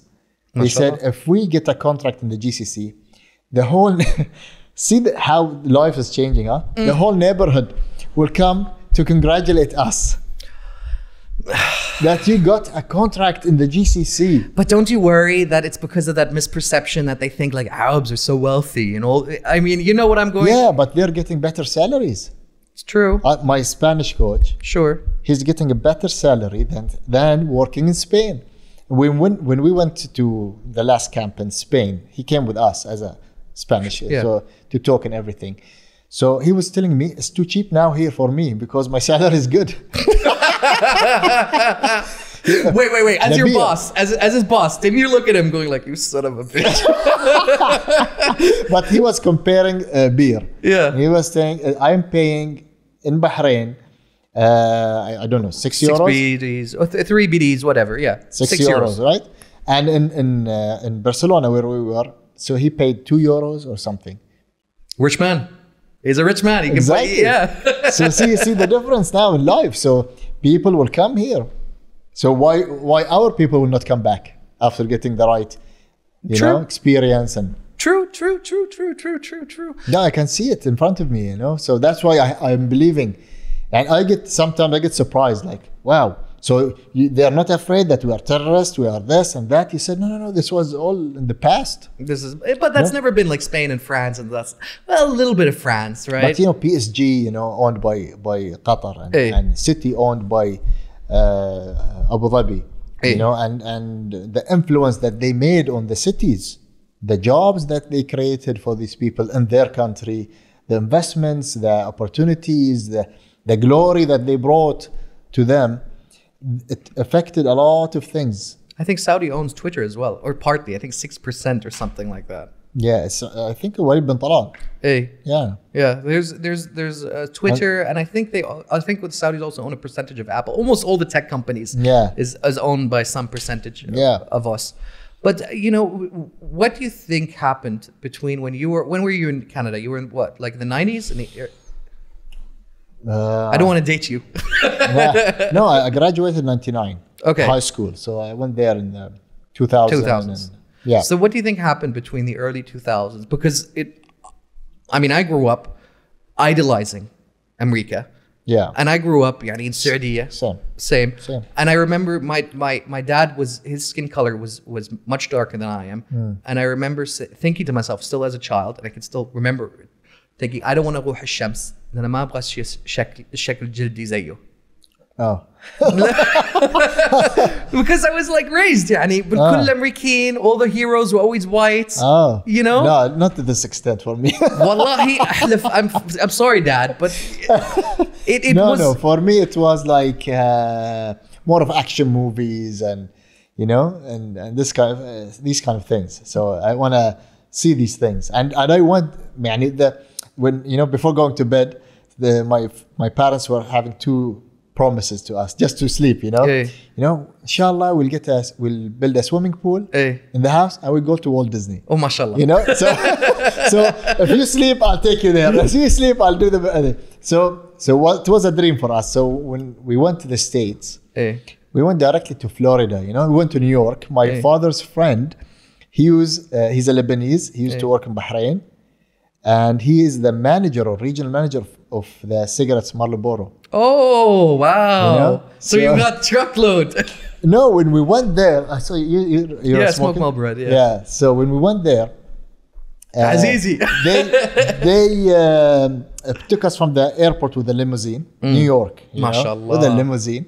We went to, I can't remember the name of the hotel. So it's all VIP. So this was my experience in the States, and It ruined you. And I went to Florida after that, and Walt Disney, and we took this a house in a nice place, and it was magical. So I told my father, listen, I'll do whatever to go to the States. I want to live there. I want to study there. So he took me out of a private school and put me in a public school to save money to take me to the States. And he told me, if you want, I'll take you out. You go to public. I said, no problem. I'll sacrifice. خلاص. Yeah, but when I went back there to Toledo, Ohio, it was all cows and farms. Oh, no. They tricked you. Totally different experience. Do you regret it now, or do you look back at it and go, still happy? No, I don't regret anything. Okay. Yeah. What do you think happened between the last 20 years? How did the US become like this? I believe in the conspiracy theory. I believe in a lot of things that is happening for a reason. It's not a mistake. تعرف what I think it is, and you can correct me if you think I'm going too far. I think الدين is important حق الناس. Definitely, 100%. And forget what religion, but if there's no connection مع الcommunity, principles وانت ما تروح المسجد روح مسجد روح سكان whatever you pray to, but if there's that lack of community, I think it devastates society. For them, they separated religion from state. And then they disrespected the religion, whatever religion it is. It's not about Islam and Christianity. That's not what either of us are saying. Or Jews or whatever. It's nothing to do with that. It's just having a family, a normal life. And you'll be happy to have the basics. صح. A mom, a dad, and children. صح. This is shocked. This is not the right thing for them now. This is one option. So a country going this way, and the society growing in a way like this, it's too clear. If you look at, we don't have a single, we don't, we have some homeless case issues in the Gulf region, but it's not, مش عاب. This doesn't happen. The family takes care of them or whatever. This is not happens in the US. When you walk down in Florida, when you walk down in California, when you walk down in New York, every time I'm surprised at how many people are sleeping out on the streets. Yeah. And it shocks me to think. Yeah, I think culture-wise, we are blessed. Alhamdulillah. Wallahi. We are blessed. Even if you go, for example, to South America, I have a lot of friends from there. They have this, and this is saving them. The family is everything. Parents, grandparents. You came for your mom. Your father came for his mom. Others will not do that. Enjoy. حقعالتك. Otherwise, if you didn't have that close connection with your family, you probably would have stayed in Canada. Asia have this. South America have this. It's not even the West. It's just the States. Because still in Europe, if you're very Westernized, then yes. Like I had a Ukrainian lady working for me in Winners, and I told her I was talking, and she was telling me. There's a joke there, but I'm not going to make it. So tell me about this Ukrainian lady. I was telling her what I was trying to coach her to align her personal plans with the business plans so that she works hard. Okay. So I was telling her, how can working here help you in your life so that you don't have two lives. So you focus here. Sure. Because they don't think about that like that. Yeah, I know, but I was coaching her. So this is a part of coaching to align their personal with corporate, and then they will work on the same goal. Sure. So she was telling me the only thing that I can be secured about is having an apartment in my country, because if I retire, whatever, I don't have a place to go. I have parents, I have everything. Sorry, I'm laughing because, well, that didn't work out, didn't it now? I mean, that apartment in Ukraine is going to hold up, yeah? Maybe you should have looked for Russia for that apartment. That's a different story, man. Yeah, sorry. As soon as you said Ukraine apartment, it killed me. I should have changed the country. But my point is they don't have a place to go. Even she have a mom, a dad, everything, a parents, everything. But they will not welcome her back. They will not welcome her back. She have to look for a place to live. If she will die, if she's sick, they don't care. You're out of our house. Live your life. It's strange, isn't it? It's so strange how because this doesn't happen in China. They're much more communal oriented. Doesn't happen in Asia. They're much more communal habited. It doesn't even happen in Africa, to be honest. Yeah. Right? I don't understand. I don't understand how it deviated so much in that sense. That's what I'm saying. It's a big thing. It's happening for a reason. It's not by mistake. These things for me it doesn't happen. It's not culture, because humanity started in a way and it developed in a way, and either you develop in the right way or develop in the wrong way. So these guys are going to the wrong way. I agree. I think they're walking towards the wrong direction. Yeah. And I think there needs to be correction to get them back to a place of prosperity, right? And they're not arguing about what is a man and what is a woman, and I mean, who has time for that? It's ridiculous, man. It's ridiculous. And to think about that, less than 0.1% of the population identifies as trans, yet it is the topic that the world talks about. Like, this is an issue that the world is facing, right? Exactly. There are wars, there are hunger, a lot of things that people need to survive. Absolutely, but they're like, you know what? Did you see this clip when a guy with someone, they went into the library and the lady told them, "Oh, you cannot film." Yeah. I identify as a camera. Yeah, and she was confused. Like, I guess you're fine. Okay, yeah. I don't want to get in trouble. I don't want to be fired. Isn't that weird to think about? Imagine. All right, let's get back to your business, because there's a few more questions I wanted to ask you. How does your subscription work? How does your model work? So, say I come through your front door. I want to be a football guy, you right? just fill a form, and you show me the way out. Say, goodbye, son. Come back 10 years ago. No, from 4 years up to 16 years old. Sure. You just fill the form, pay the fees, and join the club. Sure. No matter what level you are in. Sure. And then we're going to work on either put you in the right place. Sure. As a footballer. Sure.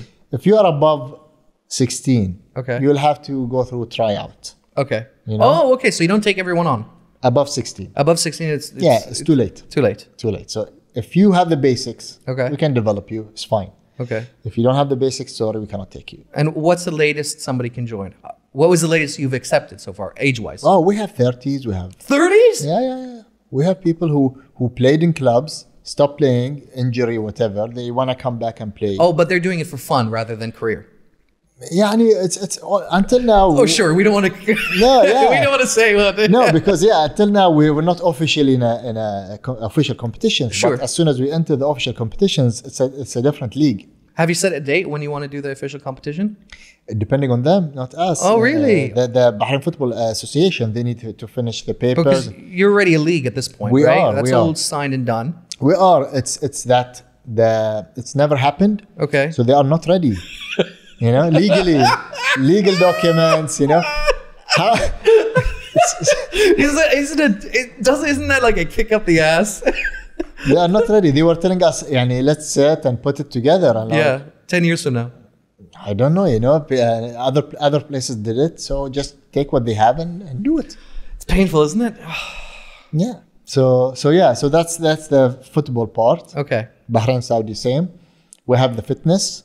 And that for any age, right? Or is Yeah, fitness for any age. We don't accept below 14 in fitness. And it's based on classes. So we do from 4 p.m. every hour. There's a ladies section. There's a men's section. We have mixed classes. Okay.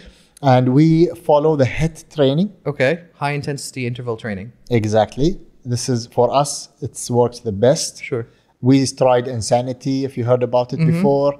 That's brutal. It's not fun. We tried a lot of things, and from experience, we saw the best results. The continuity is with the HIIT training, and there's different programs that you can adopt. So we do that.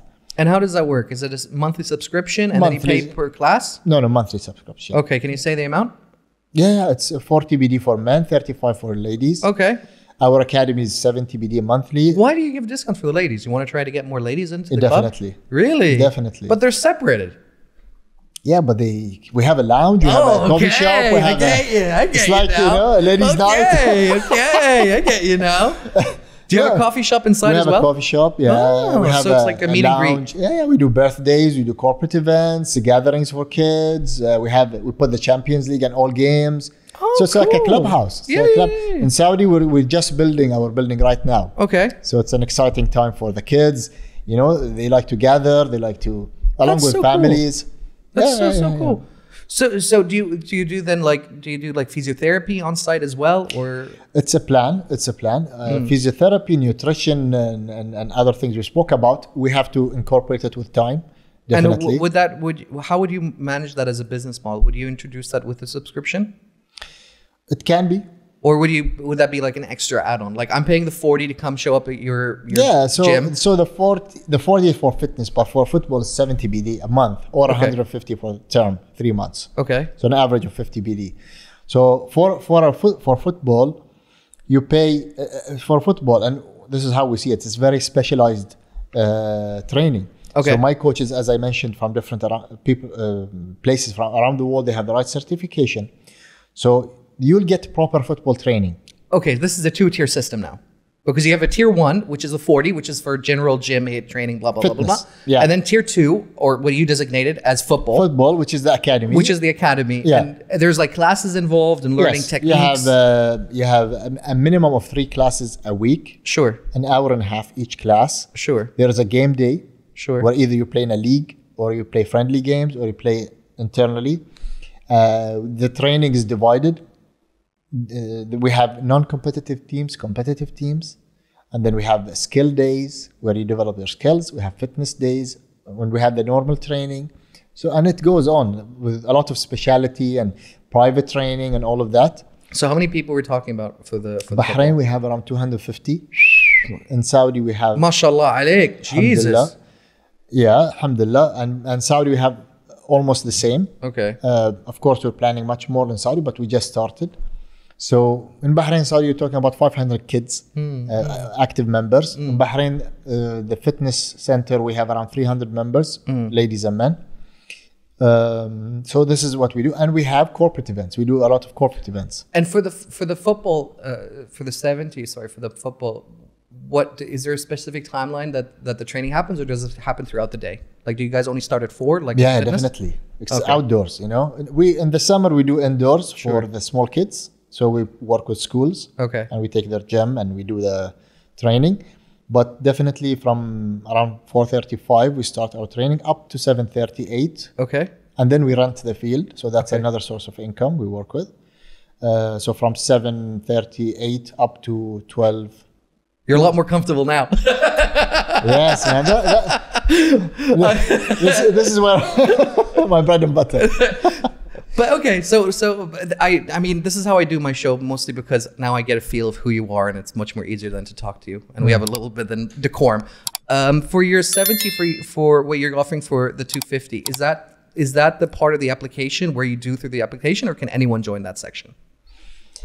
Because you mentioned earlier that for the under 16 they can above join 16. Yeah, above 16. Above 16. You're talking about internationally, it's professional level. Okay. Here, it's adults. Okay. So if you're an adult, I cannot teach you the basics of football. It's Okay. too late for you. Okay. So if you come and you have the basics, I can support you and put you in a team and give you the opportunity. So the model Okay. that we are working on now Okay. is... I'm just trying to understand, because this is a See, I'm telling you. It's, yeah, and we are doing... it's complicated. We're doing a lot of things that is not normal. Sure. You know, we're trying to adapt the European and Western standard, Sure. adapting it to our culture and our standard. I still think that if you offer cheerleading classes and doing cheerleading up in front of the shows, or band members, like that kind of stuff, that's a good source of income. Definitely. But we need to reach the level now of having proper leagues. Sure, of course, You know? of course. Walk before you run. And proper facilities. You don't have enough proper fields to play on. And I'm just, let me just go back so we can correctly understand this. For the kids under 16, if they want to do for the football, is it still 70, or is it a discount? Is it if they're younger? Up to 16 years old is 70, 70. or 150 a term. Sure. If you're above that, Yeah. you will pay 35 BD only. Okay. And why do you have it not the reverse way around? Because the majority are the kids. The kids. Okay. And I need money. Okay. Yeah. But I'm just surprised, because I would imagine that would be a lot more adults than kids per se. No, definitely no. Okay. Adults, they have the clubs. If they are serious, they will Sure. play in a proper club. Sure. Now, I have the opportunity to play in an official league. Sure. So now I will attract good players. Sure. But here's the trick. Sure. Now, the good players who are going to play in a club Sure. level, you will pay them. They will not pay you. Sure. And I cannot reach to this stage. So I'm adapting another model. Yeah. Another model that it's new for here, for this region. No, I mean, I get where you're coming from, because the only way to increase profitability, right, is either to cut costs or increase price, right? That's the only two ways, right? So serving kids. Yeah, but we started with the fees of 45 BD. Yeah. For everyone? Or Everyone, when I started. But most of my coaches were local, with respect to all local coaches, but the experience was not there. We as an academy were not at the level that I can charge more or, do anything extra. I was normal as everyone. The only advantage I had is my facility. I'm the only academy until today in Bahrain that have its own facility, and it's a clubhouse. So when I brought the right coaches, when I developed the right programs, when I upgraded my services, I told them, guys, I cannot charge this much. It's more expensive for me to run the place. So it's your choice. So I jumped to 70 BD. Okay. But the majority pay the term, which is 150. Okay. And how do you attract parents with kids? What's your marketing? Unfortunately, Bahrain network, Okay. personal, word of mouth is the easiest way, and social media. So you do some social media? Yeah, we do a lot. We're depending on social media. Oh, interesting. Yeah. Okay. But Saudi, they don't care who you are. And that's a good thing. If you're giving me a good service, I will pay you all. I don't care. Yeah. So Saudi is different. Do you change the same prices in Saudi, or do you plan to? It's cheaper for right now in Saudi because I don't have the right setup. Okay. I don't have the building. Sure. I have fields, proper bigger fields in Bahrain. I have 90% locals in Saudi. Similar how I started here. So Sure. the prices are lower, but definitely it will increase. Shit. So you're just doing it all over again? Yeah. My God. Yeah. And But I'm enjoying it. what's the highest cost then? The staff or the maintenance? Staff, man. Staff? Yeah. Salaries. Because I'd imagine that watering all those pitches in those fields can't be exactly cheap. Watering? Yeah, because I'm No, guessing it's artificial grass. It's all of artificial it. grass. Yeah. Okay, I was about to say. No. You'd have to import the soil. You have to fucking do the whole you thing. You cannot. It's too expensive. It's not Yeah. worth it. Even the clubs now shifting to artificial grass. Everyone in the world. Oh, okay. I didn't know that. Except for the major stadiums, that's different. Okay. Yeah. Oh, okay. But training grounds all over the world, they're shifting to artificial grass. The artificial grass reached a high level of technology now. It's almost the same. So with 300 and something for mixed gender and 250 for football stage 2 league, what's your max capacity that you can even hold at this point? In the same time, you mean? Yeah. Well, we reach a big capacity. We do corporate events. For example, I did for BBK or a different company, GPIC, and Sure. we brought 1,000 people, Okay. 1,000 plus. Wow. Same time. Wow, But I use okay. every single space. You know? Sure, I have sure. a league going on. I have fitness programs up. I have food trucks outside in the Sure, parking. I have sure. a walking. Wow. You know, for the sports, Bahrain Sports Day. Yeah. We do stuff like that. So we accommodate big numbers. In Saudi, I will run the biggest academies league Okay. in the Eastern Province. Because correct me if I'm wrong, because I don't know if I should bring this up. Your big, I don't know, competitor, because I don't think you guys are in the same industry. Spartan Gym, I think, is the biggest one in Bahrain by square foot, yeah. right? I could be wrong. My partner trains in Spartan. Okay. My partner in business. Yeah. He trains in Spartan in the morning, so you go there and. That's why because I don't know how many people can fit in that gym, and that's pretty huge. Yeah, but our fitness center is a side business. Sure. You know, so it's not our major. Oh, business. is that not your major contributor for your income? It's a contributor. Sure. It's part of it, definitely. But Sure. for me personally, my partner is more into fitness. Sure. He's properly. He Bodybuilding life, guy. You know, yeah. He's interested in this. So We'll do a show with the three of us at one stage. We can talk about bodybuilding. You can talk about football. exactly. So football is my thing, and football where we generate more money. Sure. So I don't want to compete with gyms. First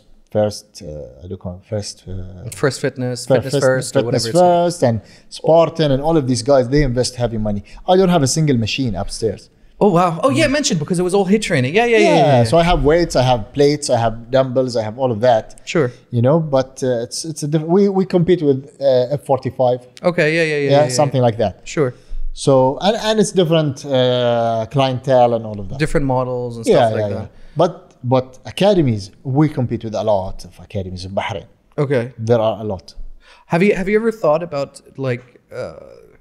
I mean, there's nothing wrong in saying this. Why am I pausing? To go to some of the more expensive schools in Bahrain. Would we work with the American School of Bahrain? Not American. To most expensive, to the more high-end, expensive schools, membership, whatever price, and seeing if you can buy their email list. We work with schools. Sure. So we train their students. Sure. So we have the contacts and. Oh, okay. And then would the school then get a cut then from that? Definitely, yeah. Oh, okay. Yeah. It's everyone is doing it, like all the academies. And so we have a deal, a partnership with the American School of Bahrain, the new one, which is the most expensive one in Bahrain right now. I don't have kids, so I don't know. They have the biggest facility. They have the best sports facilities in Bahrain. Yeah. A running track, 2 swimming pools, name it. So it's really, really good, school. So we do the after school activities there. Does your child go there? No. Yeah. I thought you're marketing it because you're trying to lower that fees. I cannot, to be honest, I cannot afford it. It's too expensive. Yeah. Don't say that. I thought you're doing like a little bit, to get that fee a little lower. To be like, hey, you know what? I talked about you on the show. How low they can go, It's too high. No, but they have a very good facility, good teachers, good staff. We work with them a lot. And we work with Bayan School. You heard about it? Bahrain Bayan School. Sorry, dude. I don't hang out with schools. Yeah, so we work with them. It's one of the top schools. We work with the American University of Bahrain. We work with IKNS. Okay. Yeah, we work with a couple of schools in Bahrain. We have a good relationship with them. A lot of their students are our customers. And how much of that would be your source of your business, would you say? Not much. Really? Yeah, I focus on my core. Really? Academy. Yeah. So because because the way I understood your concept is that you have a deal running with one of the schools. They send students to you. Everyone's happy. You're looking at it like, no, did I misunderstand that? So it's different. Every school we're dealing with them differently. So Sure. if you're running an after-school activity, you can charge them. I can charge the school as a service. Ah, This is okay. one option. Okay, I get Another you. option is basically the parents will pay us. I will give the school a cut. That's Okay. another model. Sure. And so every school, depending on The structure of its setup. policies, procedures of the school, you will decide, and the vision of the school. Some school tell you, I'm not for profits. I'm not a profit. Sure. For-profit enterprise. But I take a lot of fees. Yeah. But anyway, so I don't want you to pay me anything, but I'll Sure. pay you and give me the service. Sure. You know? I've always wanted. My favorite request was somebody once said to me, I've always wanted to get a new nose. I didn't understand what they were saying. It took me like I remember them saying it, and I went home and I was like, "What the fuck do they mean by that?" And then it clicked in my head. I was like, "Oh, Yeah. yeah." Yeah, so it's different. Everyone looks at it a different way. We try to adapt Absolutely. depending on what they need. Absolutely. Yeah. Absolutely. I'm still amazed that. So, do you grow year by year, or do you think you've already peaked out with your potential client lists that you have? No. There's huge You're still there's potential. growth. Oh yeah. Domestically, we're talking about, not internationally. Yeah. 100%. So, where do you? For example, I'm trying to close a deal now to open my second branch in Bahrain. Oh shit. Yeah. Okay. From which avenue? The fitness avenue or from the football? Football. From the football 100%. avenue. My focus is football. Our expansion is football. Even in Saudi, it's only football. There is no fitness in Saudi. And if you're an instructor, for example, listening right now, and he's big into football, Yeah. how does he get in contact with your firm to be potentially an employee from you guys? Our Instagram, he can contact us. So through DMs, it would be the easiest way. DM us, and I check personally the social media. We have our team, but Sure. I have access, so I check. We ask anyone to send their CVs on our email. We scan and whoever fits. Because see, we get experienced people, but they need to adapt to our way. Yeah. You know, I have modules I created, again, 9 years of hard work. I'm telling you, we went to Spain, we went to around the world, and when we go there, we sit with the academies and we see how they run their academies. Marset Academy, the one I told you about. I mean, you somehow convinced your wife that you need to go to Spain to to learn about Spain football. I need to convince her for other countries, you know, but Spain, you don't need that. I mean, I'm amazed. I'm amazed that she let you get away with it. I'm going twice this year, so. My God. But Yeah. now you have an established business. Now, it's okay, Yeah, blah, blah, blah. yeah, But yeah. before this whole thing started up, you're like, Oh, just going there to I had a study. meeting in Dubai, you know, for a weekend. You There know? we go. It's on Friday, I don't know how. But Unbelievable. But see, in Spain, for example, when I went to this academy, the owner of the academy, he took me to the coach's, well, I don't know what to call it, area. Or, Sure. Like lounge. Coach's lounge. no, or- office, let's say. Okay. So one section, there was the technical coaches, okay, on laptops, and then behind them, the fitness coaches. What are they doing on laptops? Okay. Okay, the fitness coaches. Behind them, the analytics. Okay. Okay, behind them, the nutritionist. How many people were in that room? Like, how many people are we talking about in Yeah, total? 50, 60. 50, 60 for a group of how many players? No, this academy is 40 Sure. years old. Yeah, it's yeah, in the yeah. middle of Barcelona. They have around, I don't know, maybe 1,000, something like that. They have two adults team in the league. Sure. One in Catalonia league and one in the fourth So you have division. if you have 1,000 members, that's 10% of 10% of it is like if you have 1,000 members, you require 10% as in 100 people to manage it. That's incredible. Yeah, but these guys have a hotel, Sure. they have accommodation, they have a school. Sure. Okay, they have. And this is the dream. I'm seeing your eyes light up. Yeah, exactly. And they have kids from all around the world. As I said, Chinese, Indian, name it. Americans. I was there. A Canadian family flew all the way from Canada for 4 days to have a tryout in this academy. So let me ask you this. Do you think it's more likely that a family, if you get your I don't know what the right way, your league, your school, your education, your academy to that international stage? Do you think it's more likely for the parent to rise to Bahrain, to Saudi, or to Dubai? Now Dubai. I would say so too. Now Dubai, but in the future Saudi. Because I'm thinking from that parent's perspective, you know, like that Saudi parent you told me about with that shirt from Adidas, yani, where is he going to go?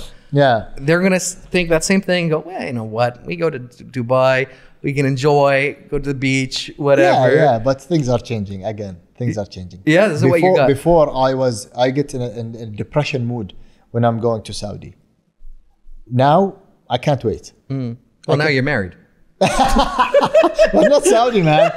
No, but my employees in Saudi, unfortunately, I tell this to my Bahrain employees, by the way. Yeah. Bahrain used to have the best employees. Yeah. Now, my Saudi employees are better than the Bahrain employees. Oh, really? Yeah. They have a better mindset. Better work ethic? Better. They're trying. They still have the culture problems, but I mean the laziness and all of that.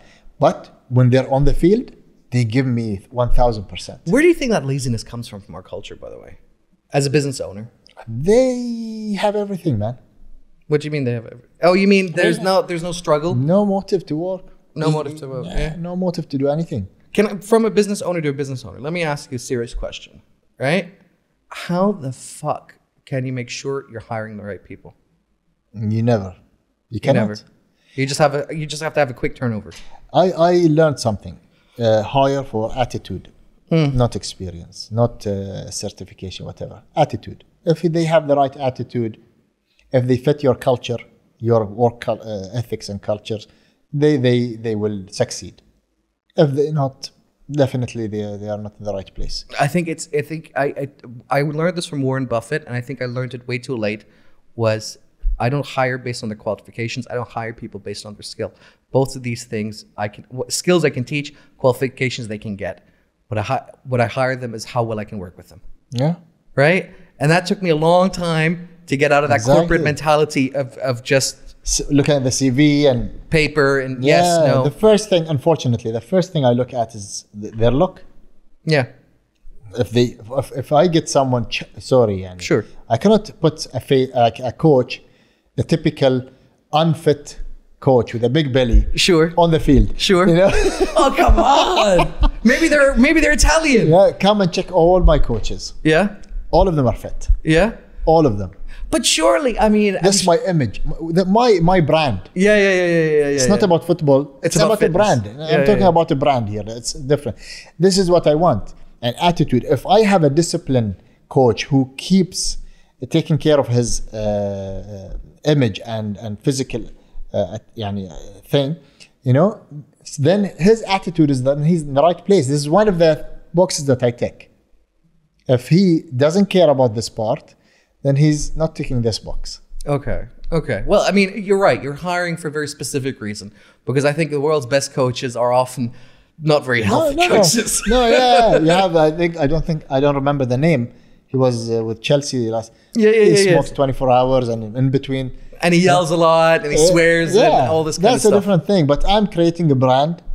I like my brand to look to the people in a nice way. Sure. So wherever you're gonna see our coaches wearing Winners logo, you'll see a fit coach. So reflects in my brand. So for in your own mentality, that means if you're going to hire an IT guy, you'd want to hire a guy who's overweight and has acne, because a nerd. You have to hire a nerd, you know. Exactly.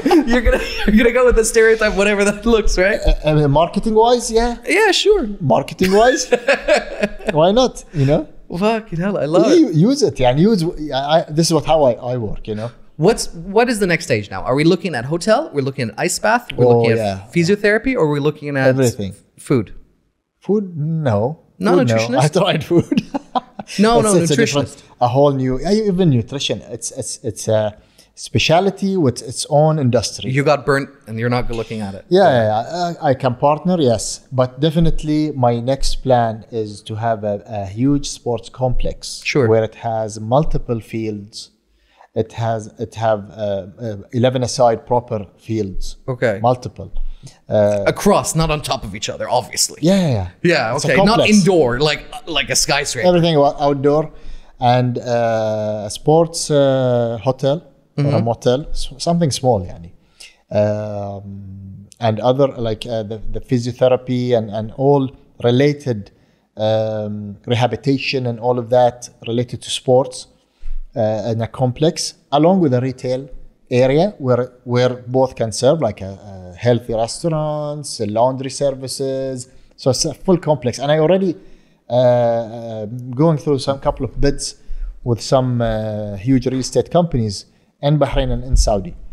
So this is where we're going. This is what and plus opening in every major city in the region, plus Egypt. MashaAllah, Inshallah. MashaAllah. And have you already made an estimate of what's that going to cost you to build one of these kind of complexes? It depends on their land. It depends on all in the land. Yeah, the above the land, it's clear.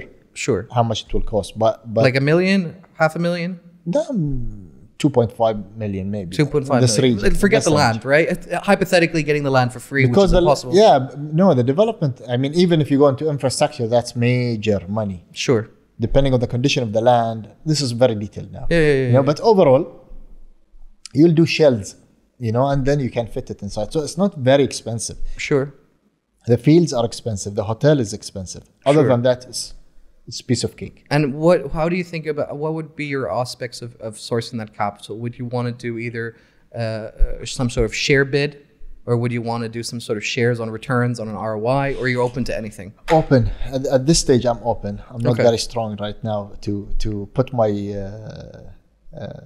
Again, we're gonna after the footage was edited, you have it, you can approve it, and we can go back and edit it, and then you have that footage and you can edit it the way you like it, or you can tell us, hey, you know what, can you edit it for investors, so I have this segmented bit. Do you get what I'm saying? Exactly. I'm trying to produce content for you, son. Fucking hell. Yeah. So now I'm open for anything. Okay. Anything, 100%. So in the future, depending on the situation, we'll have to put the terms. Sure. So if you're an investor early right now, you can still purchase percentages, right? Ownership, I'm guessing. But I think later investors... I think the best way now is JVs, in specific projects. So if an investor have a piece of land and he comes in with the piece of land, we bring other investors to invest in this project. It will have nothing to do with our other facilities and other issues that we're facing. Sort of like a hotel, how it's run, because the land is owned by someone else. The built hotel to operate and rent. So there's a lot of models that we can work it out. It depends, and the return is almost, I wouldn't want to say guaranteed, but almost guaranteed, because it's proven. We have the brand, we have the capacity, we have the customer base, and there is a huge need. The governments of the GCC are pushing to this industry. And the nice thing about this industry is, if you combine, as we said earlier, sports, entertainment, add to this hospitality, you're going to kill it. You're going to kill it. Yeah, because the team will not come, football teams will not come with 2 or 3 players. They're going to come minimum of 22, 15 players with staff. So do you see do you see hypothetically that next time, like Bahrain is playing Kuwait or Bahrain is playing Saudi Arabia, whatever, and the foreign team comes in, do you see it that they're going to be staying at your hotel and hopefully at your pitch? Hopefully, keep these people out. Really, I already bring academies and clubs and teams coming to Bahrain. Oh wow! I'm doing this right now, and I'm putting them in different hotels. Okay. So we can do our own leagues. We can do our international. People can come here and do their camps. Already, I'm bringing the top international coaches here. Do you have an investor document, like a cold pitch, like a sales pitch? Kind of. As I said, I just brought in some investors, so I already went through the first round of finance. First round of finance. I have now 4 board members. 2 from Saudi and 2 from Bahrain. Other than me and my partner, the establishers. So we did this, we evaluated the company, but it was on only 2 or 3 branches. Sure. So it wasn't on the big picture. Sure. Now we're talking a different story. I agree. So that's what I'm saying. If you can share with me the cold document of it's not ready, but I need to. Yeah. Your sales pitch, right? I mean, publicly releasable document, obviously, right? And I can share it all across to some VCs that I know from Riyadh. And I think it's an interesting business model. Yeah. I think there's definitely for your second round of finances, and I think you're gonna be burning through cash at the construction stage, which I think is fair to say, right? Yeah, 100%. And a higher level of talent is also gonna cost you, and sourcing that talent is also just the establishment. I think it will really need the big investment, and then the rest is not a big issue. But the building, the infrastructure, all of that is really need heavy money. After that, the operations, it's gradual growth, natural growth. Sure. You know, so it's slow. It's organic. It's organic, slow, and then you're gonna employ little by little. So you'll not staff it. This is our part where we go. And what would you be looking for from the aspect of your share, of a potential investor? Would you want them? Is it just pure capital you're looking for, or are you looking for it's more of connection? A strategic. Yeah, partners. strategic partners. Definitely. Okay. Definitely. Okay. You need doors to be open. You need. It is what it is. That's everywhere in the world. Yeah. Okay, it's a fascinating business model. And what kind of ROI would you be looking at year by year? 8 to 10. 8 to 10. That's ambitious. We're already doing this. Okay. Wow. Congratulations. Mashallah. Thank you. Yeah. And I think do you think you're going to keep the 70 BD model for long term, or do you think there's margins to increase then it will change. Things will change. Think it's going to go up, or you think it's going to go down? It depends. I think it depends on the country we're operating in, and the city, and the service that we're providing. You know. Sure. I think honestly, 70 BD. I don't think it's too far out of reach. I think there is some margin to go a little higher. I don't know where that break-even point is. Where you're going to start losing. Some are charging higher already, and other academies. So, sure. Yeah. So it's doable. Absolutely. Well, let me know, how would people reach out to you, both from investors, potential students, anything else? Well, you have my Instagram. Sure. How you Can you reach put me? their Instagram on, Dan? Yeah. f.albinmohammed. Wonderful. Yeah.